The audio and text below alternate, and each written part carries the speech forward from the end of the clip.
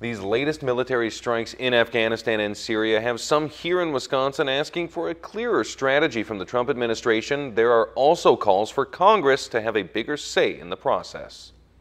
Experts say the United States agenda with Russia is murky at best. Russia has stepped up its support of the Bashar al-Assad regime in Syria. On top of that, we have the meddling in the U.S. election. With Thursday's dropping of an 11-ton bomb in Afghanistan, some are wondering if it's a sign of more to come. The question now is, should Trump have that authorization, or is he free to do whatever he judges to be required at some point? Former U.S. Ambassador Christopher Murray says the Trump administration has access to strong intelligence. There are many experienced people in the military, the intelligence communities, the State Department, who have been looking at these issues for a very long time. But some say Congress should still be a deciding factor. I think it was the right decision. Wisconsin's freshman Republican Congressman Mike Gallagher supporting Trump's strike on Syria. Political science professor emeritus Michael Kraft says lawmakers should still be talking options. They may want to put some conditions on how far can he go before getting congressional authorization to act, which again, President Obama said,